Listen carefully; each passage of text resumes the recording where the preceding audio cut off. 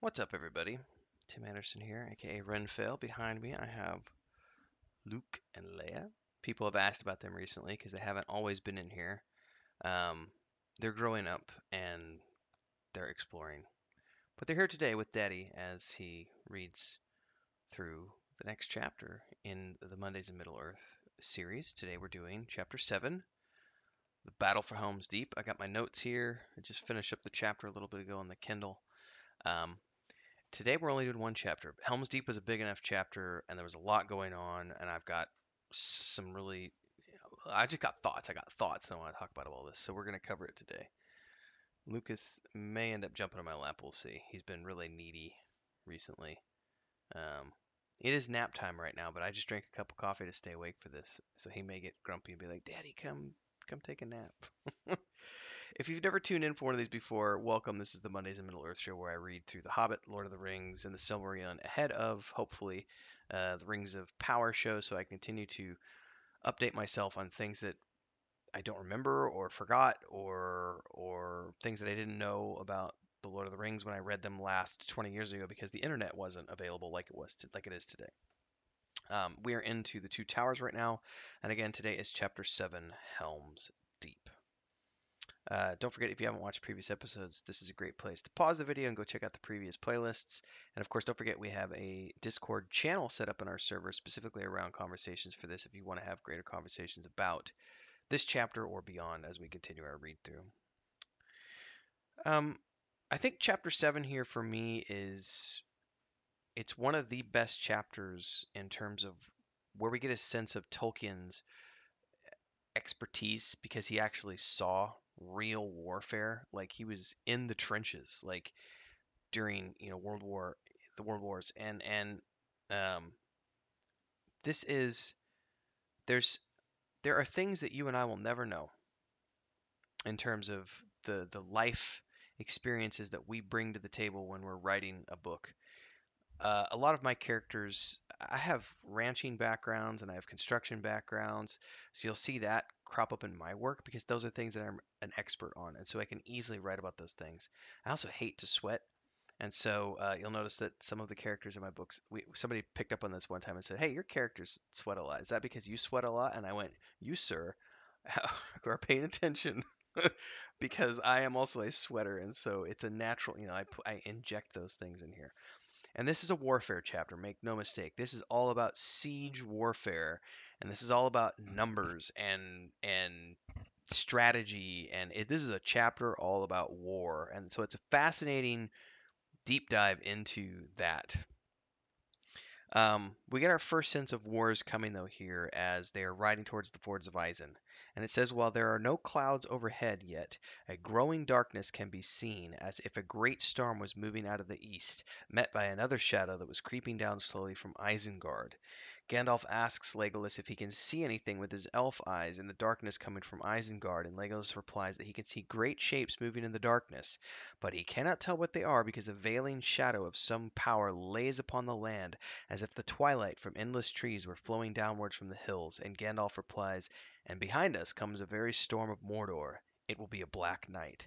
So we're being pressed from two sides here. We have the darkness of Saruman and the darkness of Sauron, and it's pushing on both sides towards the men of Rohan. So the objective here is they want to wipe out men of Rohan because they want to cut off any aid to Gondor that they possibly can and just crush men and all the hope that they might have of resisting. On the second day, as they're riding forth, the storm finally catches up with them, and it says there's this scene as they're ending the day. It says, "In the last red glow, men in the vanguards see a black speck, a horseman riding back towards men. It's a scout who's here to tell them the fords of Isen have fallen, that Saruman has allied himself with the wild hillmen and herdfolk of Dunland. The shield wall is broken, and Erkenbrand of Westfold has drawn off and gathered those men he could towards the fastness in Helm's Deep." He then tells the group, "You need to return to Eomer and say there's no hope. The wolves are here. We should fall back to Edoras. We're not going to survive." And it's here when Theoden steps forth. No one knows the king is actually here. And the scout is, and he calls out the scout by name, and the scout is so overwhelmed by joy at the king being here that he offers up his notched sword and says, Lord, command me. I didn't know you were here. And Theoden gives this speech about how, yes, I know you thought I was still under the spell of Saruman.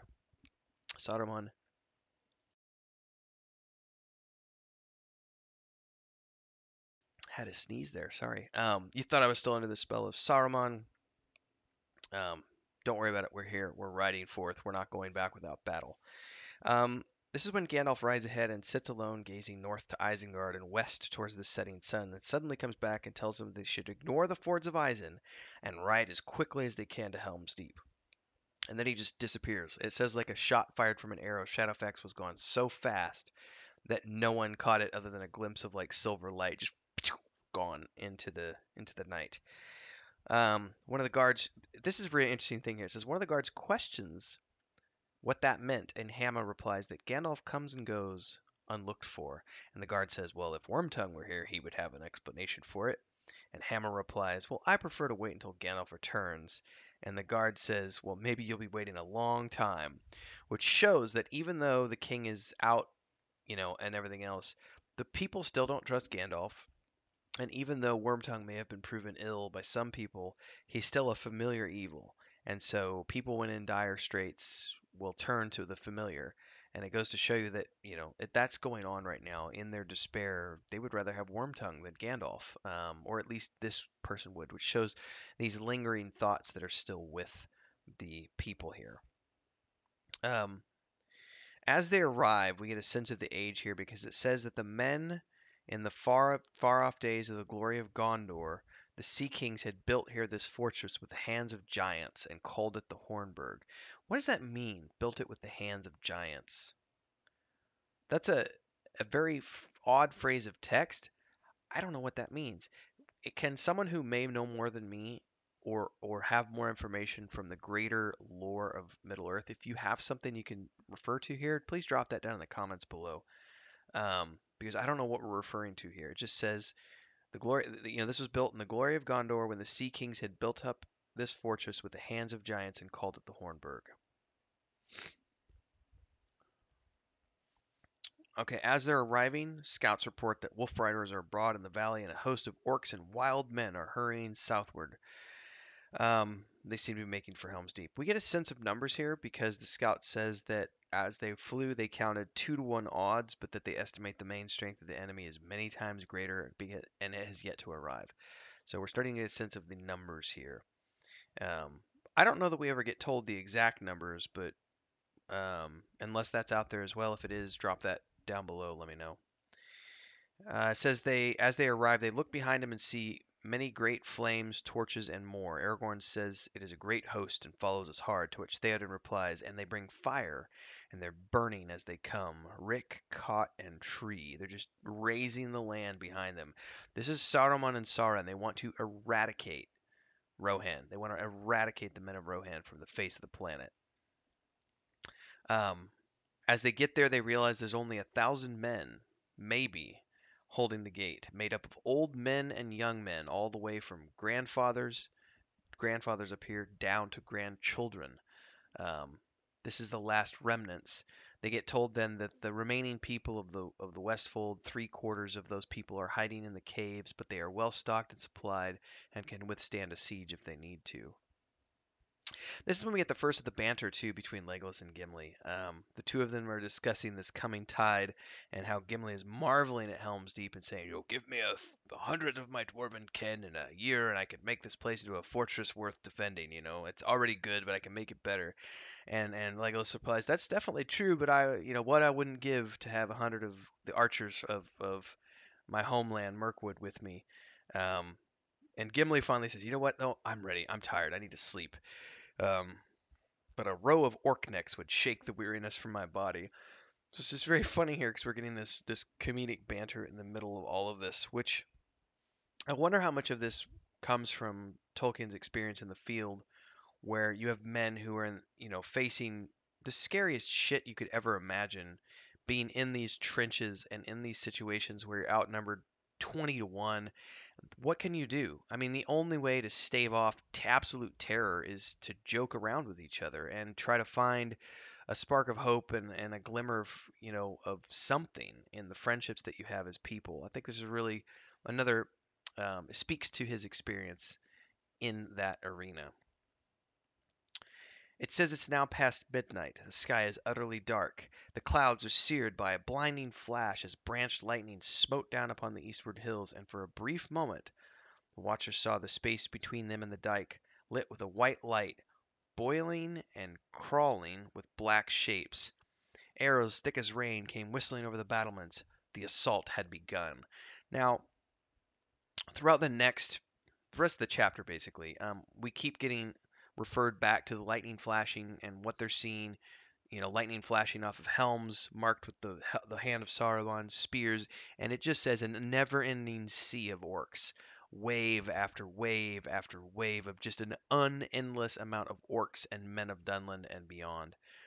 Aragorn, when this first happens, Aragorn calls Amber to his side and says, "This is the hour when we draw swords together." And running like fire, they sped upon the wall and out the steps and out upon the rock. And then here's this moment where it literally says, as one, they draw their swords. They both cry out the names of their swords, and then they attack. And they push them back, and then as they're returning, they get ambushed by other orcs. And Amber goes down, but Gimli jumps out of nowhere and saves him. And we get some more comedy here because Gimli literally says, "Hey, I followed you to shake off the sleep, but as I looked upon the hillmen, they seemed overly large to me. So I sat upon a stone to see your sword play." He's just waiting, watching these two. I got tears in my eyes because it's making me laugh so much. He was just waiting. He's like, "Yeah, I'm just gonna let you guys take care of it. You're good." Coming back, I said, "Hey, I could take out the orc. I can help you out, but in the meantime, I'm just gonna let you take out the hillmen because they're too big for me." He says, "We got to get back and tell Legolas because I've killed two." And as they get back, and this happens, Legolas is like, "You got to catch up, buddy. I've killed 20 already." It's great. Um, this goes on, of course, throughout the chapter. "I've killed 21," and Legolas replies, "Good for you, but I'm up to 24." Um, we do get a little bit more history here as Gamling talks about how he can speak the language of the Hillmen, and they are yelling into the darkness, "Kill the king," all these insults. And he talks about how they have not forgotten their grievance, that 500 years ago the lords of Gondor gave the mark to Eorl the Young, who is the predecessor of the, Theoden's line. And they're still very upset that the land was given to the Rohirrim, to the men of Rohan, and not to them. Um, that is something that I think is in the Silmarillion, but I don't remember exactly. I know we're going to see some more of this in the upcoming War of the Rohirrim animated film that's being done by Peter Jackson's team. As they are talking about this, there's the explosion that happens, and Aragorn cries out, "It's the devilry of Saruman!" They explode the wall, basically, and they're overrun. Aragorn attempts to drive back the orcs, but he has to flee. Almost gets caught, but Legolas saves him. And there's this moment where Legolas then says, "I need to find Gimli because I'm up to 39." And Aragorn laughs. He literally laughs in the face of all this danger and says, "Well, if he makes it back to the caves, I'm sure he will surpass your amount as well." Um, this is the moment where doubt finally begins to creep in because they're being overrun and they're now forced all the way back to the caves. Theoden understands the size and strength of the army of Saruman here, and he says that if he had known the anger and the size, he might not have listened to the words of Gandalf, because his counsels seem now not so good as they did under the morning sun. And Aragorn defends Gandalf and says, "Hey, don't judge Gandalf until all of this is over. Only then should you make your judgment." But this is when Theoden makes his great speech about how, "Let us ride out um, and either carve a road or make such an end as will be worthy of song." And then we get into this scene, which is so brilliantly done in the film, although it's a little over CGI'd. But it's the scene when King Theoden rides out as the dawn is hitting, and he rides out with Aragorn and Éomer and all of these men, and it says that the captains and champions of the orcs fell or fled before them, and they rode until they reached the point where they realized that there was a great forest that had now taken over the deepening coombe. And before them, it said that the host of Saruman cowered. So they're caught between the trees, and they're caught between Theoden and the men of Rohan, and as the dawn is coming. And as the orcs are stuck in this place, it says they start to try to climb the cliffs to get away, and they can't because the cliffs are so stark. And as this is happening, the dawn is coming, and right as dawn hits, it says a wider in right with 1,000 men on foot arrive on the ridge, and it explains, it's Erkenbrand. Erkenbrand, Gandalf went and found Erkenbrand and brought him in with the men, so they're blocking the other entrance. And this basically fills the orcs with terror, and everyone charges the orcs. This is one of the coolest lines in the book. This is the end of the chapter, but it's really cool. It says, "The orcs reeled and screamed and cast aside both sword and spear, and like a black smoke driven by a mountain wind, they fled, wailing under the waiting shadows of the trees, and from that shadow none ever came again." What an end to this chapter. Again, The Two Towers is my favorite book in the series. And this is another chapter, much like the Riders of Rohan chapter. This is another one that's up there as one of my favorite chapters of the series, just because of it's an intense, action-packed episode that has humor in it, a little bit of history, but this is Tolkien at his best in my mind, where he's got a little bit of his mythology in here, but he's also bringing his experience in the war to play, and it makes for a chapter that is very well written and shows you the strength of men when it's needed most, and how they're driving back Saruman and at least winning this one small battle in the Great War. Very good chapter. Again, if you want to read more, don't forget to follow along, like, subscribe, hit the bell icon. Stay tuned for next week. Every Monday at 11 a.m. we have a new episode coming out. Join our Discord if you want to talk greater details. Happy reading, everybody. See you next week.